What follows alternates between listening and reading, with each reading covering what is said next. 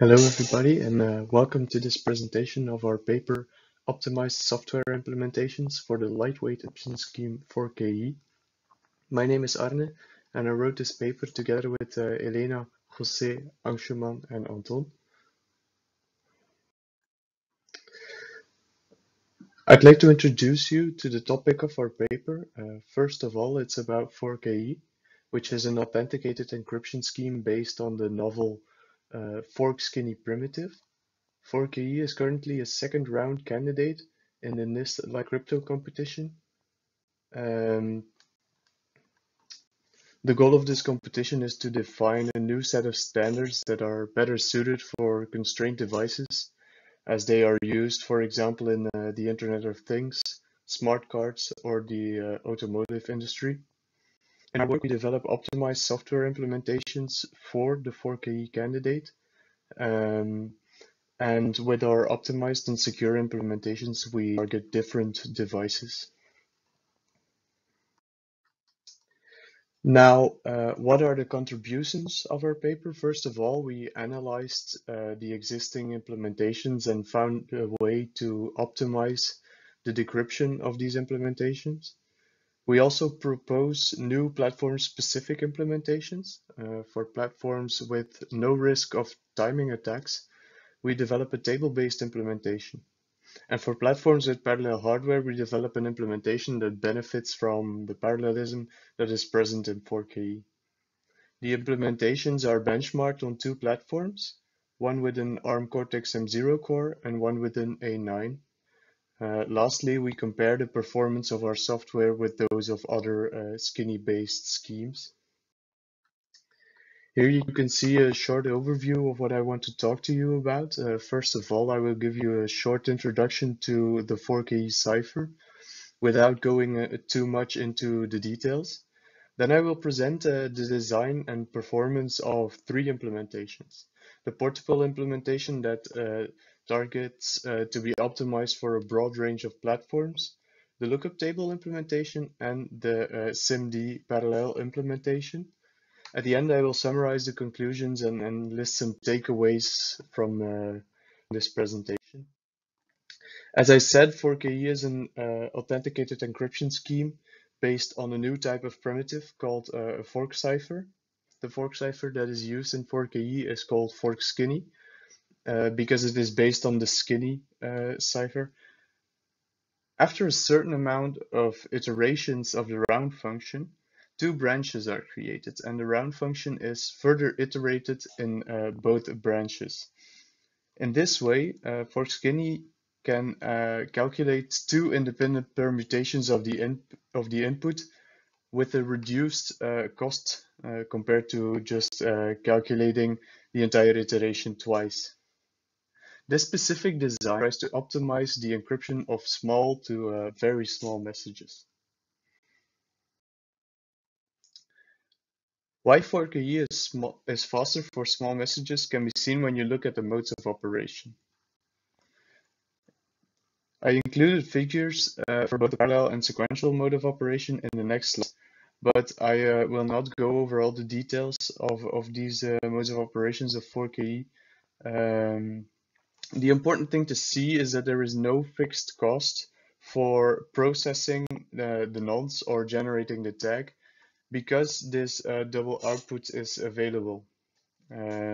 This is opposed to standard block cipher modes of operations such as GCM, where there is always an extra iteration of the primitive, as you can see here. Because this overhead of the extra primitive call can be dominant for the smallest messages, that is where ForkAE can perform better.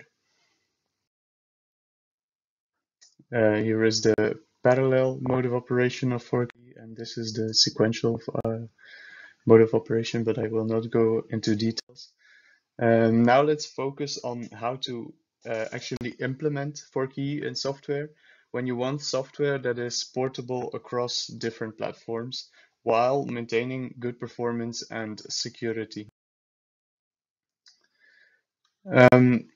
First thing to note is that all implementations I will describe here focus on optimizing the fork-skinny primitive. in order to achieve low latency and does not focus on the modes of operations. That means we try to minimize the amount of clock cycles needed to calculate the round function and the key schedule, or tweaky schedule as it is called here, that are used for the iterations.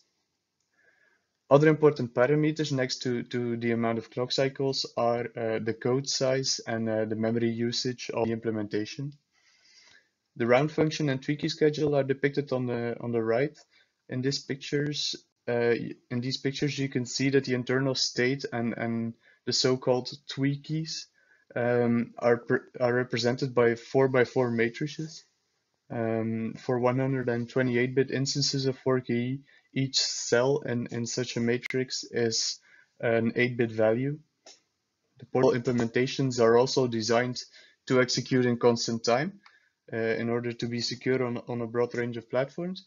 And we verified the constant time execution using the dude is my code constant time tool.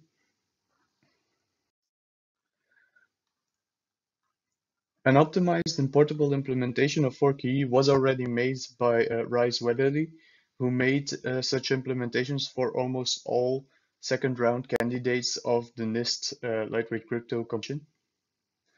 In his 32-bit implementation, each row of the internal state matrix is saved in one word, and all steps of the round function are calculated on the entire row. In order to achieve constant time execution, the nonlinear part of the round function, which is the S box, is calculated according to its definition rather than looking the value up in a table. When analyzing the implementations I just described, we saw that a lot of time was spent on duplicate calculations of the tweaky schedule. Because when the fork cipher is reversed, the ciphertext, which is C1 on the picture here at the bottom right, is the input, and the tweaky date at the end of the tweaky schedule needs to be known in order to start reversing the rounds and calculating back to C0 and the message.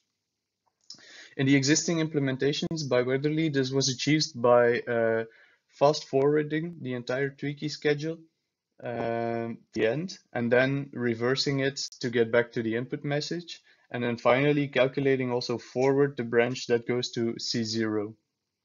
All these duplicate calculations can be avoided if the schedule is only calculated once and the portion that needs to be added to the internal state is saved in memory. This way, this portion that was stored can be used when it is needed and no duplicate calculations are needed. This allows for a speedup of up to 38% on our platforms, and in the same time also achieves a code size reduction. The maximum amount of memory that is needed to store all the intermediate tweakies need to be added to the internal state is 696 bytes. In this slide, you can see the results for all portable implementations on our tested platforms, which are the Cortex-A9 and the Cortex-M0. The speed is expressed as the average amount of clock cycles that are needed per byte of input, and the code size and memory usage are expressed in bytes. The primary instance of ForkAE is indicated in red. I won't go over all the numbers, but the important thing to see here is that with a pre-processed tweaky schedule, a speedup is achieved, the code size is reduced, and the RAM size is increased. You can see that the difference between decryption and encryption is very much reduced after the optimization. Next to our own benchmarking, we also submitted our codes to other benchmarking initiatives, such as the one from the German Laboratory for Safe and Secure Systems. On the results they collected, the decryption optimization is also clearly visible as a reduction of the difference between encryption and decryption. The results from this slide were collected on an ST32F7, which features an ARM Cortex-M7 core. Now let's go to our lookup table implementation. We made a derivation similar to the AES T-table implementation to calculate the effect of each step of the skinny round function on a column of the internal state matrix. This allowed us to define the round function as a combination of table lookups. The math is included in the figures on the right, but I will not give a complete explanation here. The hard part of transforming the round function of skinny into table lookups is that the addition of key and constant material is done before the mixing of the columns. This has as a consequence that they cannot just be added afterwards and obtain the same result. Eventually, we arrived at the definition of the round function that you can see in this slide. Loops are performed in 4 different T tables based on the current internal states, and then afterwards the mixed and shifted constant and tweaky material are added to each of the columns. Implementing this definition of the round function requires 4 tables of a kilobyte each, plus additional tables for the round constants. An entire round of skinny can now be calculated as 18 lookups and 19 XOR additions. Because storing 4 kilobytes of tables can be a bit much, it is good to know that it is also possible to use only one table. The extra computational cost introduced by using only a single table is very minimal. For the transformation that I just described to be possible, the non-linear step needs to come first, and the shift rows step needs to come before the mixed columns step. Otherwise, it is not possible. This means that for the decryption, we had a problem. In order to make a table-based implementation possible, the order of operations was reordered and a new inverse round had to be defined. As a consequence, the first and final round are now different from the other rounds. The benefit is that in this newly defined inverse round, the additions of constants and keys are done at the end, which allows for an efficient table-based implementation. The results of the lookup table implementation can be found on this slide, but because these are just a lot of numbers, I summarized the most important things for you in the next slide. So what we see, maybe first I'll make an important note. An implementation with lookup tables is only suited for platforms where cache timing attacks are not possible. That is why we only tested, of course, on the ARM Cortex-M0, which has no notice at all.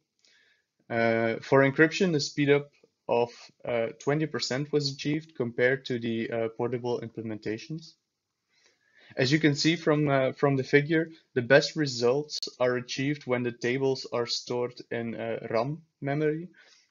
Another interesting thing to see is that the difference in performance for using 4 tables or only 1 table is very small.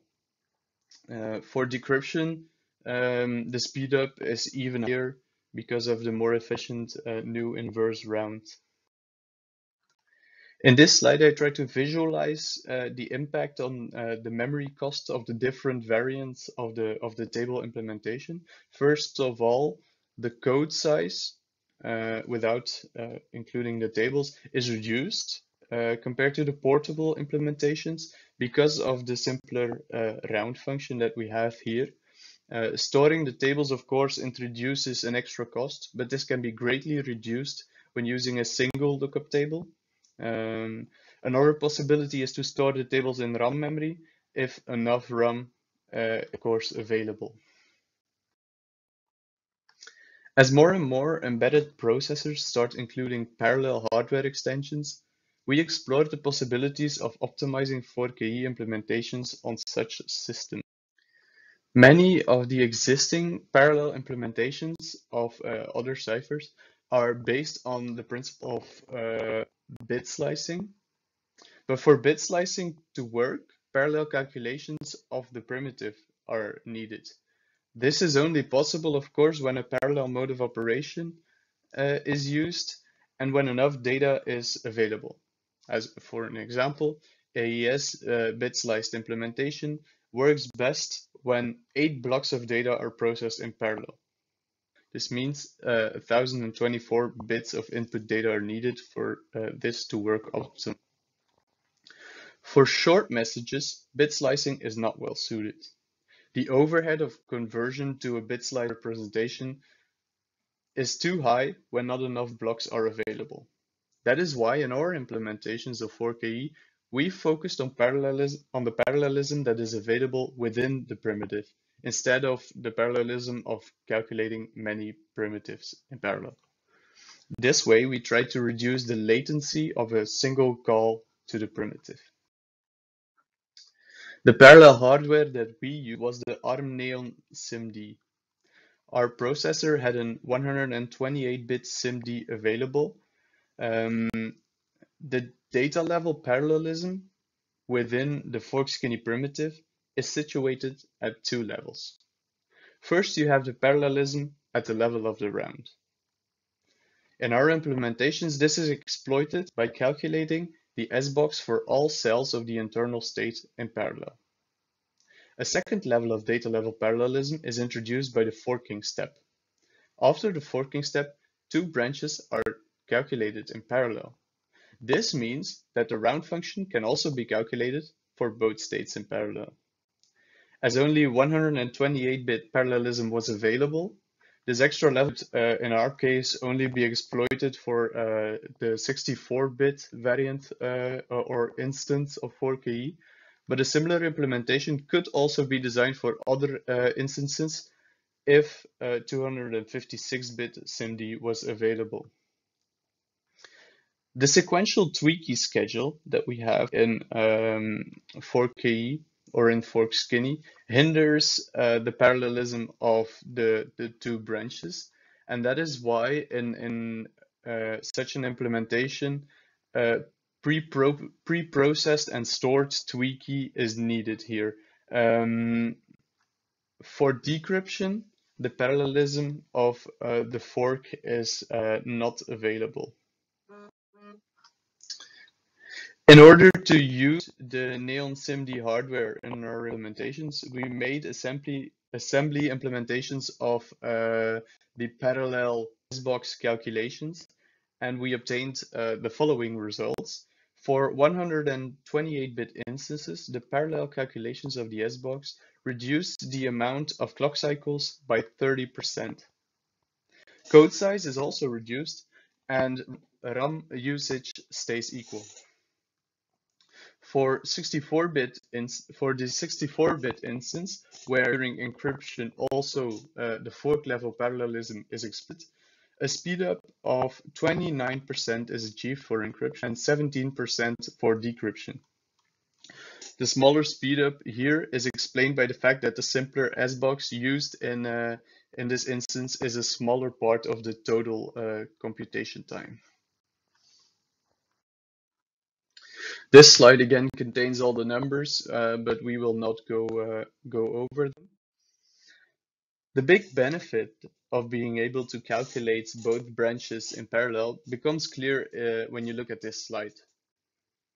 From our results, we found that using the Neon assembly implementations, a single round needs 95 cycles, and the calculation of 2 rounds in parallel needs 112 clock cycles. This means that calculating 2 branches now only takes 1.10 times as much cycles as calculating a single branch. Without fork level parallelism, this was approximately 1.6 times as much.